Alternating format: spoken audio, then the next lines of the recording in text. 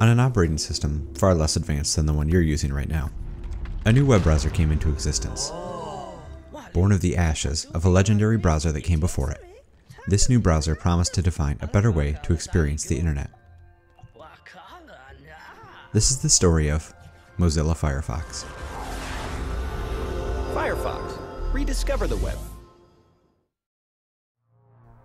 If you know your tech history, then you'll know we need to rewind a few years before the introduction of Firefox to provide some context. The story of Firefox actually begins with Netscape Navigator, one of the very first web browsers. Netscape was acquired by AOL in 1998, and it was a poor match from the start. As if that weren't bad enough, at the same time, Microsoft finally discovered the internet and decided they'd better begin investing in a browser of their own.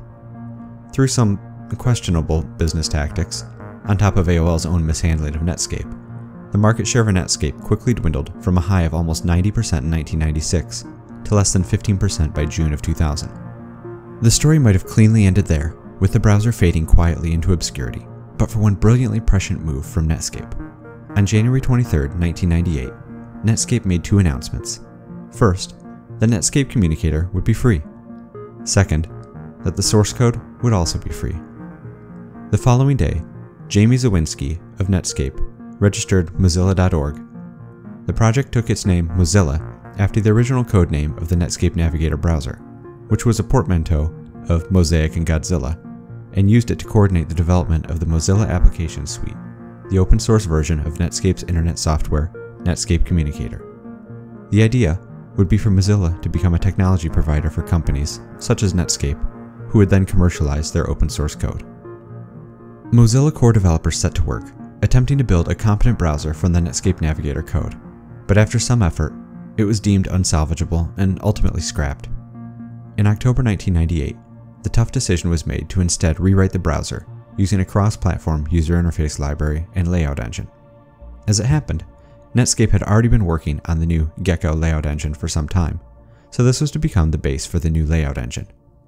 In December of 1998, the first release of this work was made available as a preview, and it looked as if a new browser might be soon available.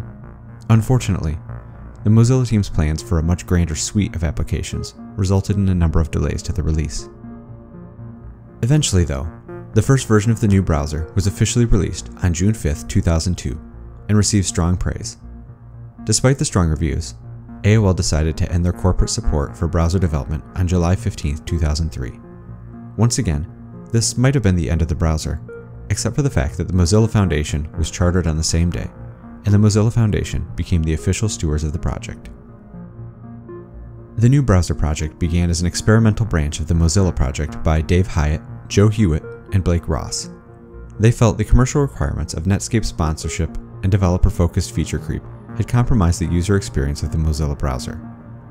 To combat what they saw as the Mozilla Suite's increasing bloat, they opted to simplify and create a standalone browser, with which they intended to replace the Mozilla Suite. The first release of the browser was made available in September of 2002. At this point, it was decided the browser would be named Phoenix in reference to the browser rising from the ashes of Netscape Navigator after it was killed by Internet Explorer. With the weight of Mozilla's suite shed, releases began rapidly appearing, with new point releases available every few weeks. Many features were introduced during this period, and the Gecko layout engine was frequently updated as well. In April of 2003, the name was changed from Phoenix to Firebird after the Phoenix BIOS company threatened legal action and charged Mozilla with a trademark dispute. Firebird saw mostly bi-monthly releases and introduced features such as a new theme called Cute, smooth scrolling, and support for the newly released Mac OS X. The Mozilla community, however, was still unhappy with the Firebird name, and so on February 9, 2004, the name was officially changed to Mozilla Firefox, a nickname for the red panda, Firefox's mascot. The name was trademarked so as to avoid any further future naming changes, and finally, Mozilla's browser had a permanent name. Firefox version 1.0 was released on November 9, 2004. The launch of version 1.0 was accompanied by a great amount of fanfare, including a fan-organized campaign to run a full-page ad in the New York Times.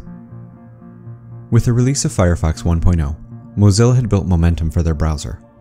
Microsoft had accumulated quite a bit of ill will with their monopoly-like tactics in the browser space, and their Internet Explorer browser had also started slipping in quality. Firefox appeared on the scene as a fast, fresh alternative to the status quo. Early versions of Firefox included important features such as pop-up blocking and support for extensions. It also popularized the concept of tab browsing for the masses, though while it is often credited as being the first browser with tabs, tabbed browsing actually owes its origins to the Internetwork browser. Firefox 2 saw the creation of an anti-phishing extension created by Google, and Firefox 3 brought a redesigned download manager and separate themes for different operating systems.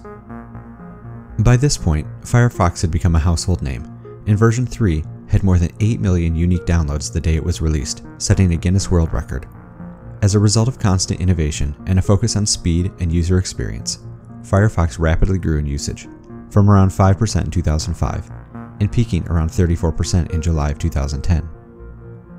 While Mozilla was focused on competing with Microsoft's Internet Explorer and improving Firefox, another company was looking to enter the market. Google CEO Eric Schmidt initially opposed the development of an independent web browser for many years. He stated that, at the time, Google was a small company. Having come through the bruising browser wars, I didn't want to do that again. However, after co-founders Sergey Brin and Larry Page hired several Mozilla Firefox developers and built a demonstration of Chrome, Schmidt said that it was so good that it essentially forced me to change my mind.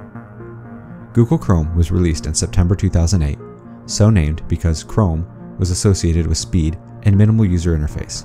For the first time, Firefox was no longer the scrappy underdog, but rather an established player trying to defend market space. Despite this, Firefox had a number of important developments happen during this period. Firefox 3.6 was released in 2010 and included a number of improvements to user experience and web standards updates, and Firefox 4 was released in 2012, which saw the update of Gecko, Firefox's browser engine, to version 2.0. And, in 2011, the first version of Firefox Mobile for Android was released. Starting with Firefox 5, Mozilla adjusted their release cadence to keep pace with Google Chrome. This would see the rapid releases of Firefox's 5 through 9 in 2011, 10 through 16 in 2012, and 17 through 23 in 2013. Firefox would see a slight logo tweak from versions 23 to 56, as well as a number of advances in security, privacy, and web media support. Unfortunately, despite continued progress and development, Firefox would lose market share every year to Google Chrome. Some of this was due to Chrome having a laser focus on being a good user experience, but just as much of it was also self-inflicted by Mozilla, by allowing themselves to be distracted by Firefox OS and other projects. Said Sebastian Peyrot, an Argentinian programmer who moved to Chrome, Mozilla made a huge mistake by letting Google leapfrog them with Chrome. They had the advantage, and they weren't quick enough to improve Firefox. Put candidly by Mozilla CEO Chris Beard, Firefox didn't keep up with the market and what people really want. A lot of hardcore Firefox fans are now happy Chrome users. By 2017, Mozilla had become painfully aware of their browser's shortcomings. In November of 2017, Mozilla released a major update of Firefox with version 57.